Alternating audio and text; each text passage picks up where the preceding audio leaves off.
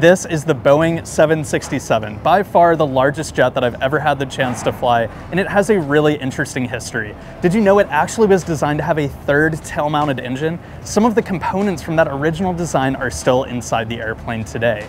So we're going to dive deep inside and outside of this legendary jet.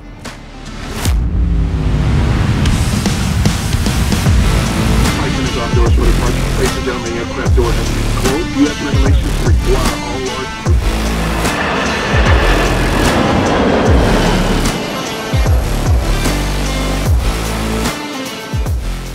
United was the first airline to introduce the Boeing 767 in 1982. And in the 40 years since, it's been a high-density and high-premium airplane, flying between major cities in the United States and to large cities, mid-sized cities, and even seasonal destinations internationally. You can find our Boeing 767s flying on routes as short as Newark to Chicago or as long as Houston to Munich, Houston to Rio de Janeiro, and Newark to Honolulu.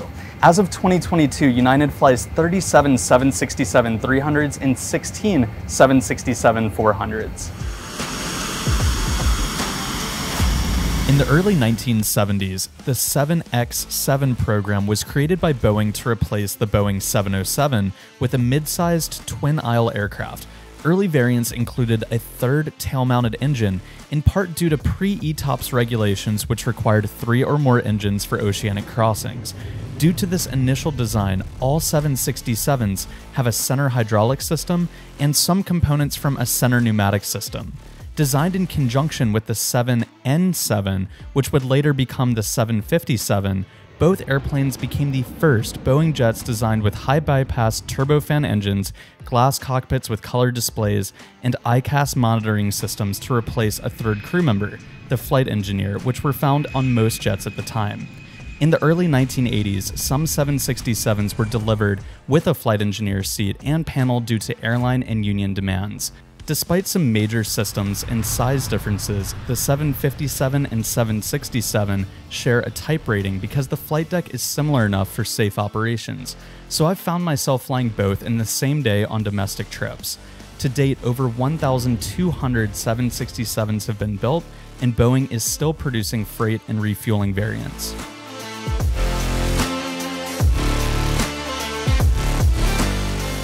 The 767-300 is 180 feet long, 52 feet high, and has a wingspan of 166 feet.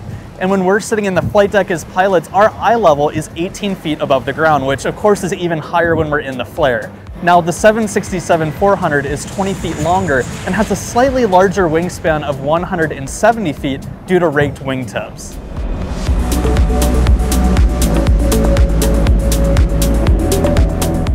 On our 767-300, the maximum takeoff weight is 407,000 pounds, and with a maximum fuel load in the left, center, and right tanks of 170,000 pounds, we can fly a maximum range of just under about 6,000 miles. Now, at United, the longest flight we're operating currently on this airplane is from Munich to Houston at 5,400 miles and 11 hours and 30 minutes of flight time.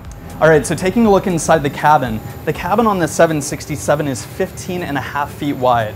And depending on the configuration, we can seat anywhere from 167 to 240 passengers. The interesting thing about it is that the cabins vary widely between aircraft. There are different sections for Polaris and Premium Plus, different door configurations, but we can go back and take a look back through Premium Plus and Polaris.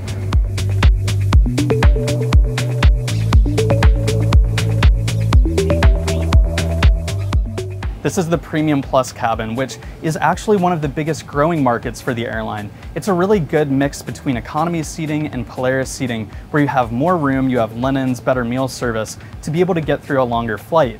It's a really great option for people that don't want to spend quite as much as Polaris, but still want to get comfortable rest on the way over. Now this is the high J 767, so the economy cabin is actually, this is it. It's a pretty small cabin with only 99 seats. And then moving to the back, when the flight is long enough and the flight attendants have crew rest, this is actually where their crew rest area is. A curtain goes all the way around these seats, and they have tons of seat controls to be able to add sort of a massive recline, have a footrest that comes out, and there's tons of legroom in these seats. One thing that's kind of cool is if you're flying on a United 767 domestically and the flight attendants aren't in crew rest, these are some of the best seats actually on the airplane. The last two seats on the left side of the economy cabin. At the back of the airplane is the biggest galley, so we have tons of room for catering back here, multiple coffee machines. This is where a lot of the busiest action happens for flight attendants. And when I'm flying as an International Relief Officer or IRO, you actually come all the way to the back before boarding to check the water quantity and the different lav levels to make sure that the waste service has been done before you take the airplane overseas. This is one of the jobs of the IRO when we're flying internationally. On the 767-300, seat 1A is our crew rest seat. I actually like it. It's a pretty comfortable seat, and right in front of it, we have a crew rest curtain that goes all the way around the seat on a track. It's pretty easy to set up on the 300 actually, and it slides all the way back around. And when it's closed, it actually closes using magnets. So it's really easy to sort of get set up to help us get good rest on those longer flights.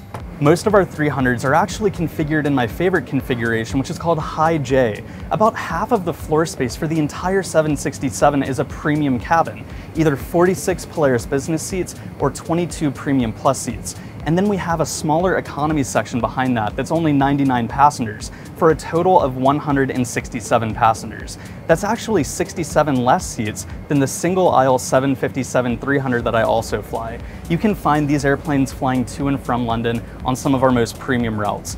Actually, my favorite seat in Polaris is a window seat on the inside, which is this one. It gives you a little bit more privacy than being on the aisle, where the aisle is sort of right next to you. So it's a pretty cool cabin.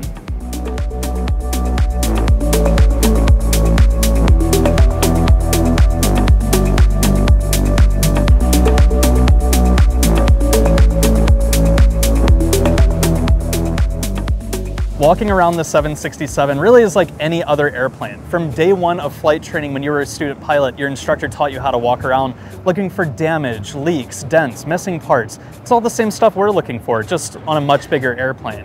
Now, on very first flight on IOE, your LCA will go ahead and walk around the airplane with you and show you some specific parts, but it's a big airplane, so it takes a while to walk around. Our 767-300s are powered by two massive Pratt & Whitney 4060 engines, each producing 60,000 pounds of thrust.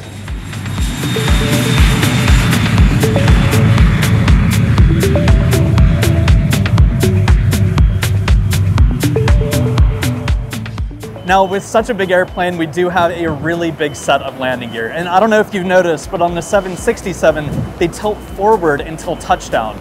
Now, the reason I think that that could happen, and I've heard a few different stories for why that happens, what I've heard most commonly is that it has to do with fitting into the wheel wells. When the landing gear goes up into the wheel wells, it actually goes in at an angle. And so the tilt of the landing gear is actually designed just so that it will physically fit up into the airplane.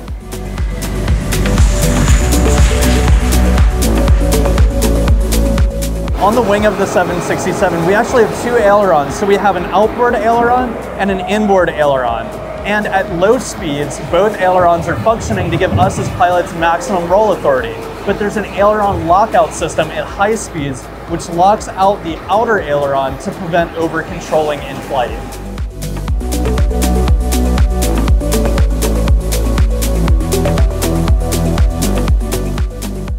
All right, so looking at the flight deck, on the 7.6, we actually step up into the flight deck, and it's a pretty big space actually. So we have two jump seats. One of our jump seaters, or our IRO, International Relief Officer, will sit here.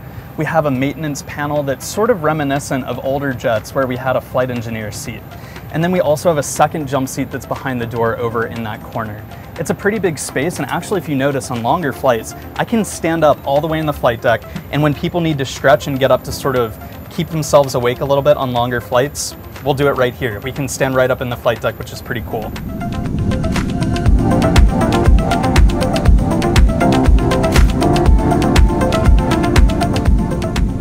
Okay, I know the flight deck might look a little antiquated and a little complex, but it's actually not that bad. So we're gonna do a quick walkthrough of where everything kind of is. On the upper left side, we have our IRS selectors. That's helping determine our position. There's 3 of them that we bring into nav before flight. We have all of our hydraulic systems. And then up here, we have an overhead crew alerting system that has lights for the access doors and things like that. And then all of our electrical panels. So battery controls, APU and external power, all of those controls are here. On the bottom section of the overhead panel is all of the exterior lighting, so wing lighting, taxi lighting, all of those things. And then up here we have our engine controls, so our start selectors, our fuel controls, our fuel jettison, which is on the 767 only, wing anti-ice, and then up here we have window heat and cargo heat. Internal and external communications are sort of right in this section. So we get alerted when there's a cell call from ATC, or if we have a cabin call and from which zone in the cabin the flight attendants are calling. Our seatbelt sign is right there. And then we have our pressurization panel to determine cabin altitude for our landing airport. Over here is all of the air and pneumatic sections. So bleeds, temperature controls, all of that good stuff. The MCP or mode control panel is sort of the meat of the airplane, right? So on the left side, we have all of our auto throttle controls, and then everything in between is what you'll find in other airplanes for selecting heading, speed, altitude, vertical speed, engaging the autopilot. Moving down to the center part of the flight deck, we have our two ICAS screens, the engine indication and crew alerting system, as well as status pages. So we can see where the flight controls are during checklists and things like that. All of our status messages, alerts, warnings, cautions, those are all things that pop up on our ICAS controls. We also have two CDUs that have FMCs and ACARs built in for external communications. And then looking at sort of my flight controls, right, when we're coming up to actually flying the airplane, I have a PFD and MFD. It actually is kind of interesting because in many airplanes, the MFD is to the side and a lot bigger. So for me to see the MFD, that's sort of how Boeing determines the seat position. So you're far enough forward and high enough to be able to see that MFD. One thing that's kind of interesting, because this is an older airplane, right, is that we actually do have speed tape on the PFD, but on our airspeed indicator, we have these little knobs that we move around, these little notches that determine, and we go ahead and put on our VR speed, our V1 speed, our flaps 5 maneuvering speed, and our clean maneuvering speed. And those are things that we actually physically set on the airspeed indicator. It's sort of like an old style throwback from when there was no airspeed tape giving us those speeds. And actually, even today, we still don't have an altitude tape on the PFD. We just have sort of an old traditional style altimeter. So it's not that hard to learn. It's interesting coming off of glass cockpits and then coming into an airplane like this that's a little bit more dated, but it's very easy to get used to in my opinion.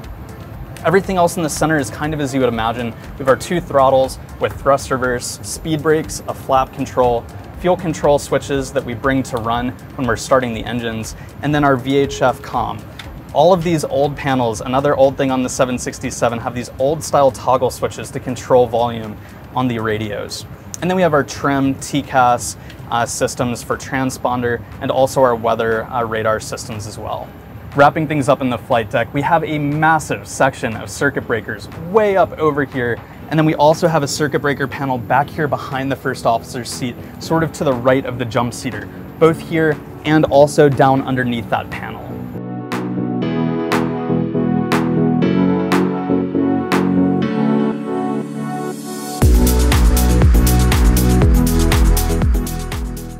The 767-400 flight deck has updated instrument panels with large LCD screens that replace traditional instruments in old cathode ray tube screens.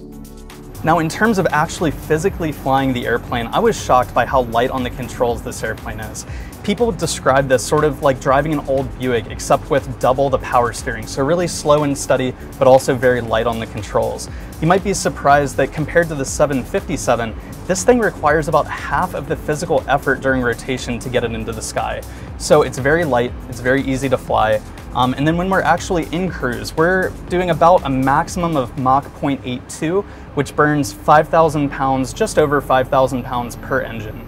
In terms of landing the airplane, when we come down and I hear the radio altimeter say 30, that's when we start our flare and start to walk the power back to idle very slowly. And normally the idle power will come in at about 10 feet. On our 400s with the GE engines, the power will actually come back a little slower, just below 30 feet, and trying to be idle just before touchdown. That has to do with the spool down time on the engines.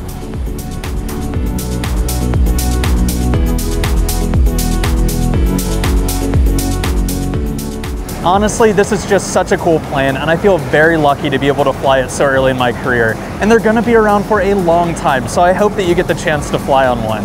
Now, the 757 is a totally different beast, but I'll save that for another video.